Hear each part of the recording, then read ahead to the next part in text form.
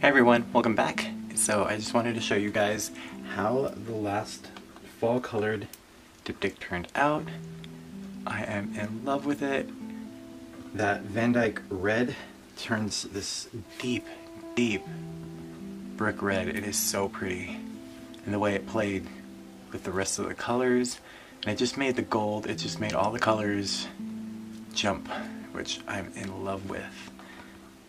And then to contrast it, we have that silver bronze right up at the top, and it has that pearl off-white finish to it. So far that's where this one ended, and we will be back revisiting this one in about a week or so, and we'll come in and clean up and add gold leafing. Probably I'm still set on using that PBO GDO again, so this might be the piece for that. As for today, we are doing our Chakra, or as requested by our random, and we are using an 8x8 from Master's Touch. It is from their linen collection. I believe these run $7.99 for their 8x8s. We are doing a cello dip, where we're going to place it, lift it, and everything. And generally, when you lift it, it's in the intent to get a flower or some kind of burst kind of effect. So I'm thinking of doing a white base, maybe white. Yeah, we'll do a white base and come in and probably do the 7 colors that we have all lined up right here all around it. But let's let you know what colors we will be using today. To start off, I am doing the Carolina Blue Shimmer from Christina Welch's paint line. It's the perfect blue to complement the colors that I had, and I was just like, oh, I had to use it. It's such a pretty blue. Next up, we have the Deco Art Festive Green. This one is one of Monica Tiamoni's limited edition colors. She sent me this color a while ago, and I still absolutely love it, so this one is going on. Haven't seen Monica in a while. We miss you if you're out there watching. Jumping into the yellow, I want to continue to play with that golden that I got from that sample box. So this one is Benzimid does, I'm gonna butcher that. It's a light yellow, but it's such a pretty yellow. Jumping in next, I have Naval Orange from Sherwin-Williams that we're going to be playing with. I didn't want a deep orange, I wanted something that's going to be a little bit lighter, it's going to pop. Coming into our next, we have Allen's Red Shimmer. I was debating on doing that one or Soho's Cadmium Red, but Allen's one because it goes so well with the Barrage Posse Purple Shimmer. And that one's there. And lastly, coming up, this was a violet, deep violet color I mixed up. Oh, it has to be about a year ago. So I'm hoping there is still about that much in here. And I'm hoping it's still good. And just to add a little bit of that extra shimmer to it, I'm going to be lacing this in with the base coat. This is the Golden Interference Violet. And I'm just going to do a white base and then kind of drizzle this onto the white base.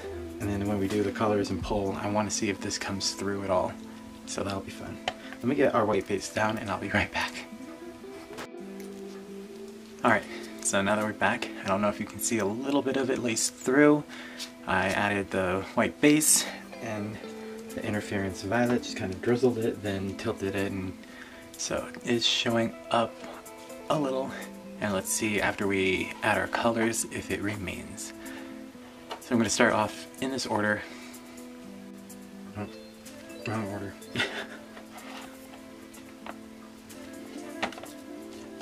Put it into Chakra order. There we go. It's actually wrong order. There we go. The indigo is always before the purple. Let's get started. So what I'm thinking is I'm just going to do the lines going out, place it, and then pull. Maybe.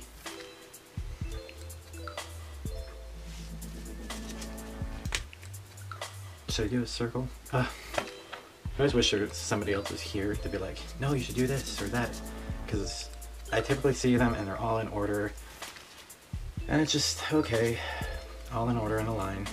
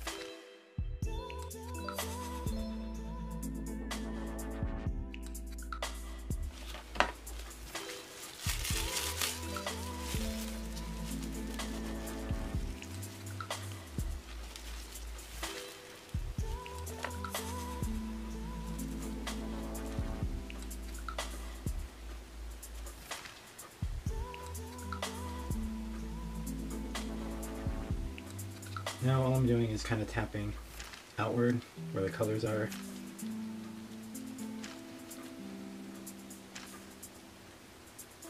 Kind of helps get rid of any of the air bubbles that we have in there. And are you guys ready for this? I'm not. I probably made a mess.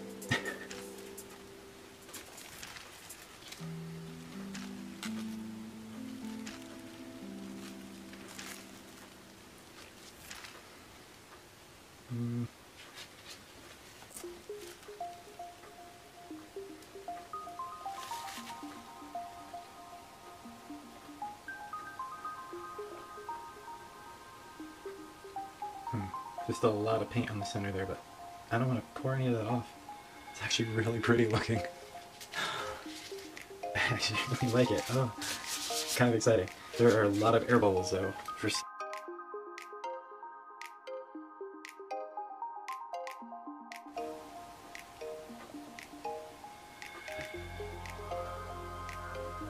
I love it. I'm glad I chose those colors for this.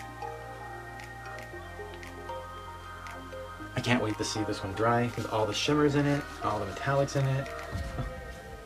Anyway, we'll see what it looks like afterwards. I've just got to keep popping these little air bubbles, but I'm seeing a little bit of that ultraviolet, or the interference violet, pull through, so that's kind of exciting. And we'll see if it remains, but till then, let me know what you guys think in the bottom. Let me know if you guys enjoyed this. Up next, I have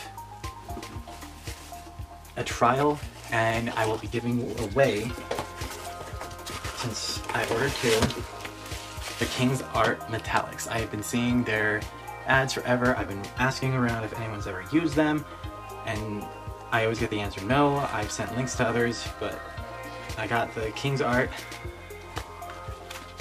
Metallics in. They're really pretty. I was playing with them, not gonna lie. I had to see for myself, but it comes in this little box, all wrapped up. I have a second set right here that I will be giving away. It's still completely wrapped up and it's plastic, so that will be a giveaway. And I will be doing that most likely Thursday or Friday. But until then, I will see you guys in the next video. Bye!